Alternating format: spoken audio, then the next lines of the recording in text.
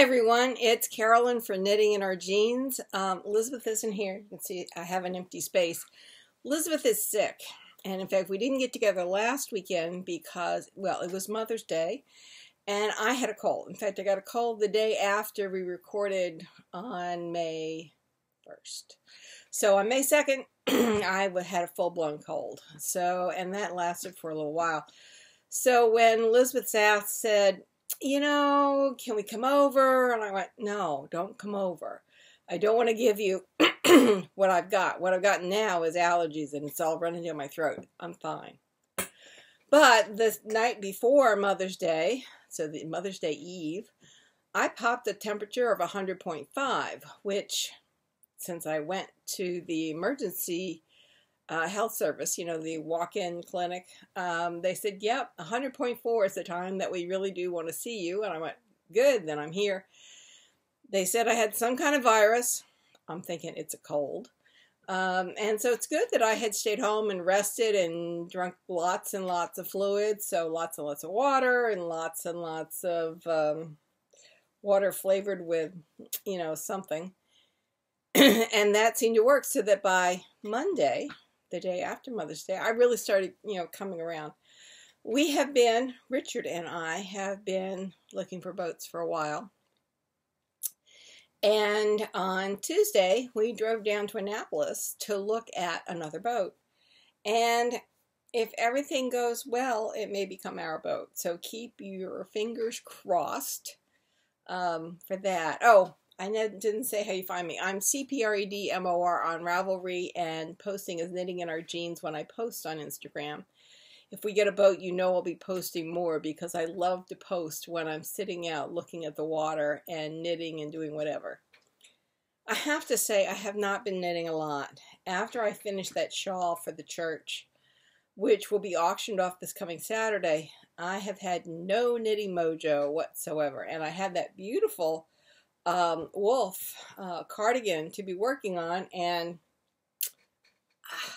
you know, I don't care. I really don't care. And I had the other sweater, and I just can't work at any enthusiasm whatsoever. It's been warm this past week, and I have to say that I'm having trouble with temperature control, which I'm semi surprised with. I've been off of HRT since August, and yet I'm still, you know, flaming, sometimes every day, sometimes several times every day. So the healthcare professionals I've spoken to about this say, oh, it can go on for a while, honey, don't worry about it. And so, fine, I'm not going to worry about it. But it does mean that I can be drenched all over. So I had some really comfortable bralettes that I had bought from Winter Silks. And here's one that's just becoming threadbare, right? And I loved it. It was light, it was stretchy, it was comfortable, and I wore them on the boat. It offered a little support. It gave me some coverage underneath my shirts. So I liked it, but I couldn't buy any more. I did go to Skims and buy one of their bralettes. I wasn't as happy with it, to be honest. So I thought, well, why don't I make one and see if I can make them. So I ordered from Mood Fabrics. I ordered some stretchy cotton. And I also ordered some colored elastic. I figured, well, I'm going to have fun with this. And I made a pattern for a bralette. And you can see my blue elastic. And this thing fits. It's just about perfect. I think I'm going to take in the shoulder seams by about 1/2 inch. So I'll just snip them and do another seam. But other than that, this is great. So it's a stretchy cotton, and I love it. So this is a win. I have now made a pattern. I have enough fabric to make several more of them in that color. Do I care what color they are? Honestly, if I'm going through underwear at the rate of 2 or 3 a day, it really doesn't matter. But then at least I have something I can wear the next day, and I can wash these out, and I can hang them on the line, and they'll be dry. So that'll be good. The other thing I get, and I've had a problem with being moist and or having urinary leakage for a while. I was an older mom when I had Elizabeth. I was 37 when she was born. Sometimes that happens, you know, and so I had problems. I couldn't jump rope after that without having some kind of leakage, or if I was surprised or I jumped or anything that's sudden movement and your muscles just kind of clench, well, I'd have a small problem. So I bought underwear. I found underwear. I talked to my doctor. Back up. I talked to my doctor. He said, "Oh, just wear pants." I'm thinking, well, that's not really ecologically sound, nor is it comfortable. There's got to be a better way. So I found some underwear that's actually made, I think, in New Zealand or Australia, one of the two. I'll put a link in the comments below.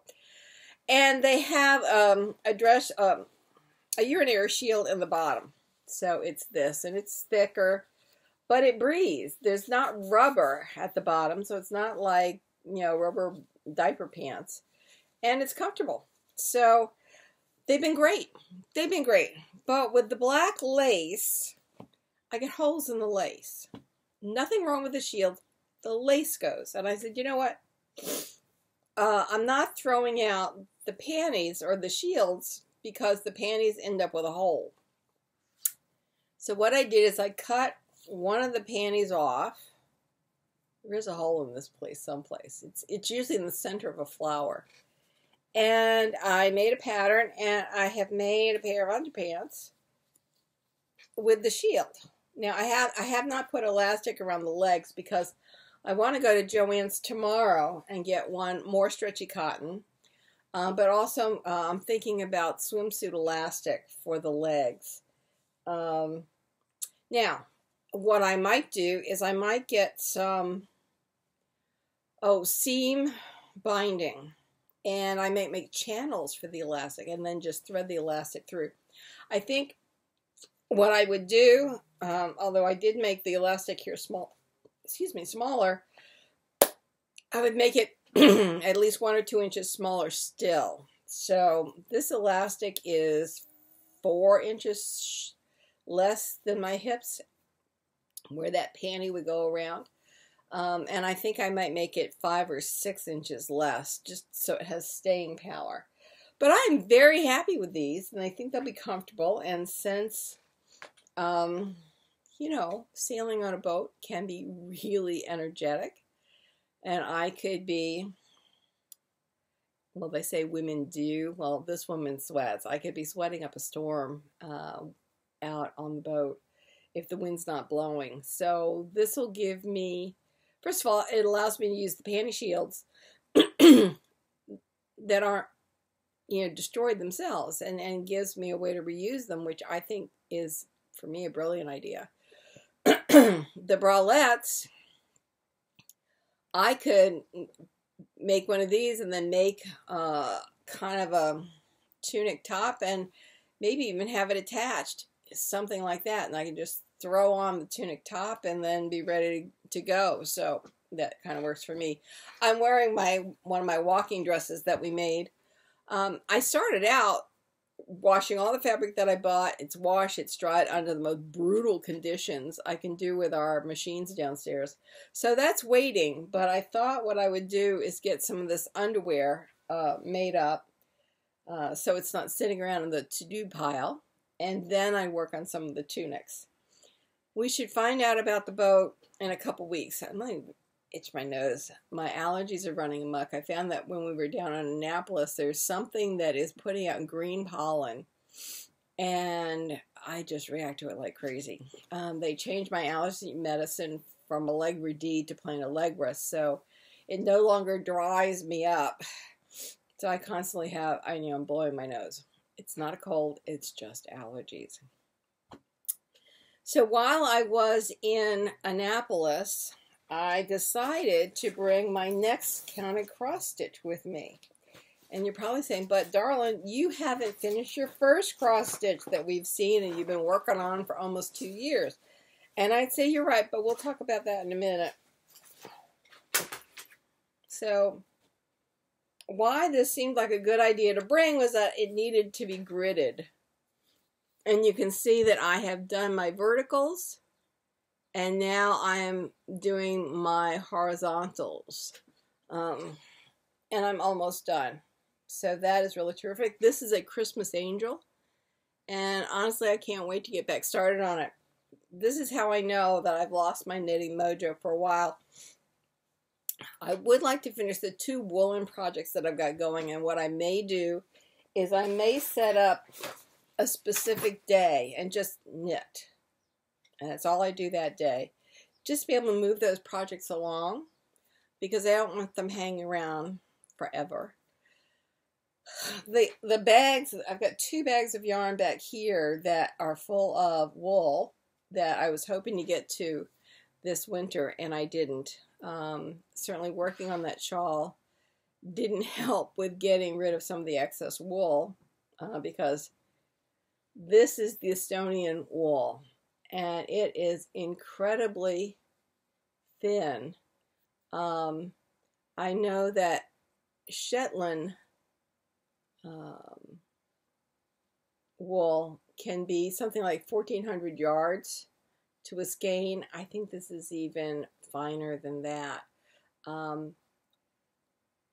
So at the moment I'm kind of knitted out, but so I've got that 1 cross stitch to go, and I want to show you the progress I've made on this cross stitch. First of all, I think you remember I said I had popped off my needle minders. I bought new magnets, excuse me, for my needle minders. I bought these on Amazon. They're bigger, they're more powerful, and so my needle minders are not popping off. But I want to thank Elizabeth for getting me this one. And then I bought this one, which says, just 1 more row. I thought it was pretty cute. The only piece I have left is right here, and that is 1 color of a light green, and that will finish it off in terms of the cross stitch. I then have some back stitching to do. As you see, I've done some on the boats. Well, there is more to do on some of the buildings, and I really want to get to doing that and finish this canvas off. And then I'm going to start my Christmas angel. So I think that I'm going to be talking a lot more needlework instead of knitting, at least until I can finish one of those woolen projects, or maybe both of them, because right now I'd like to be working on linen or cotton or the wool cotton, that kind of thing, and make another Serenity, or some of those nice tunics that I find really nice to wear in the summer, especially since I have this, these flashes that go, and I feel comfortable in them. And I hadn't noticed before this year, but certainly sitting with a lap full of wool can be quite warm, and I guess I'm noticing the temperature more. Oh well. So Elizabeth has COVID. Yeah, she caught it at work. As I said, I made a pattern, so I actually made the pattern as a 1 piece, so that the front and the back, and I can just put it on the fabric and not have to worry about putting on the fold. And yes, I can cut it, and I can have it so you just cut 2 and seam them together, but it's my pattern, it's my thing. And then this is the Hip Huggers pattern for the shield, and the shield goes on there, and then these 2 sides connect, and with that I have underpants. So I think it's an interesting way to at least use some of the materials that I have on hand that I will wear, and I don't see the point of throwing the whole thing out when the lace has rips in it. So what I've been doing is I have been putting them, I find them when I put them on to wear them. And what I'll do is I'll put them on a safety pin and throw them through the washer and the dryer so that they're absolutely clean. And then I take the center out and make a pair of panties. I think I'm going to try one of my longer hip huggers and make a pattern out of that. And then I have a choice as to what kind of underpants I want to make. This may be too much information for some of you, and for that I do apologize, but I know I can't be the only woman in the world who wants to make do with kind of the stuff you've got. And I can tell you that I think it was 2 yards of the cotton that I bought that was maybe $15. I got it on sale. So versus keep buying new things, I thought it made sense. And the bralettes, again, I can make all of this stuff out of the same 2 yards of fabric, and I'm happy with it. Is it a fashion plate? No. But it's not ugly. And I certainly can, these are prototypes, I certainly can work at making my stitching a little bit more precise, exact, to make it a little bit more presentable. We'll see how it goes. As I said, I'm going to look into what people say about regular elastic versus swimsuit elastic. And I plan to be going to Joann's tomorrow to see what they've got. And if they don't have any in stock, then I'll order it, depending on what it is I want to buy. I do like the colored elastic. I have to say that it makes me very happy to work with it. This child is so easy to please. Meanwhile, Elizabeth does have COVID. She got it from work. The person at work was basically asymptomatic but tested positive, and has remained mostly asymptomatic. Elizabeth is not good. She had bronchitis. She had started with a cold, went into bronchitis. So her immune system was stretched to begin with. And then to get COVID, and it has knocked her off her feet. She's got a tremendous cough. She's got, full head congestion, a migraine. So she's pretty uncomfortable. So she has been off from work for a week. She tested positive this past Monday. I'll tell you, although I missed her with my whole heart on Mother's Day, I was so happy that I had told her to stay away so that Richard and I didn't have to be concerned about it, because you know that I catch just about anything that walks by the house. Richard is a lot more sturdy. And I'm glad I didn't go see my mom, because I'm sure, was having some of the virus that I had that had taken me to the walk-in clinic. So we didn't see Mom. I talked to Mom. So she didn't get anything. Elizabeth didn't give anybody anything. And we're just, talking to her once or twice a day to see how she's doing. She's doing a lot of fluids. She's talked to the doctor. She's done these telemed conferences so the doctor can see her, and then sends in the prescription to get it filled. And so she's got a couple prescriptions, and she'll be okay. It's just going to take a little time. And for that, we're just really glad she had her vaccinations so that she's not in the hospital. To me, it sounds like she almost has pneumonia, and I know how debilitating that is since I've had it a couple times. Anyway, she's doing better as of today. So this Saturday, these 2 days are the first days she's been off. Because during the week, even though she wasn't going into the office, people would send her emails, people would call her, because she's a project manager on 2 projects. And just to have the project manager go out with any kind of pre-planning, it makes it difficult. So yesterday and today are the only days where she really hasn't had to do anything except kind of be on her own. I can tell you that she finished the baby blanket, and maybe we'll get to see it before she sends it off, or maybe she'll take a picture before she sends it off. That would be nice. I have seen a couple baby cardigans. I know that Rowan put out an email to me talking about a collection of their baby cardigans, and that made me a little itchy to do something. So I texted my niece and I said, which would you prefer for your youngins?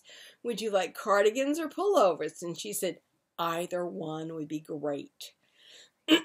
So, you know, I want to finish the projects that I have going, but I just don't want to work on them all the time like I did the shawl. So I think I'll do 1 or 2 days a week knitting, and the rest I'll be working on the cross stitch or sewing and doing that kind of thing. For those of you where the inflation is hitting you very hard, Rich and I are lucky. We're very fortunate. We saved our pennies the entire time we were working. I mean, there were many times when I looked and I said, why are we saving so much of this money? Couldn't we spend some of it? We didn't, so we have it now to spend. So I don't have to do couponing in the grocery stores. However, I can tell you, my father was a CPA, and they had a house down at the Jersey Shore as well as, you know, a winter home someplace. So he did couponing for as long as I can remember. So, you know, for 40, 50 years, he did the grocery shopping, and he was an inveterate coupon collector. Now I understand that coupons are online, and so it's much easier to be a coupon collector than it was in the past, because several times my father had the misfortune to leave his collection of coupons in the grocery cart as he packed his groceries and drove away, and when he went back, they would be gone. But he would save a lot of money with the coupons. So for those of you who are starting to look at the price of gas and the price of groceries, I can say that couponing can be a big help, because I know it was a big help for my parents. They never seemed to do without. They always wanted all of the kids and all of the grandkids to come visit, and they were able to afford to have us all down and feed us while we're there, and feed themselves and go and do things. And I think the couponing helped them a great deal. So while I'm not doing it myself, it may be something that you want to think about. And I'm sure there are lots of YouTubers out there, as well as TikTokers, etc., who are doing the couponing, and you can follow their examples. Since I'm not doing it, I can't give you all those links. Anyway, that's about it for today. I'm going to go off to the grocery store. Speaking of groceries, got a few things that I want to get for dinner tonight, and then I'll be back. And whether I'm doing any more sewing today or whether I'm doing cross stitch, my fingers are itching for the cross stitch, so I think that's what I'm going to do. Anyway, hope to see you next week. Bye.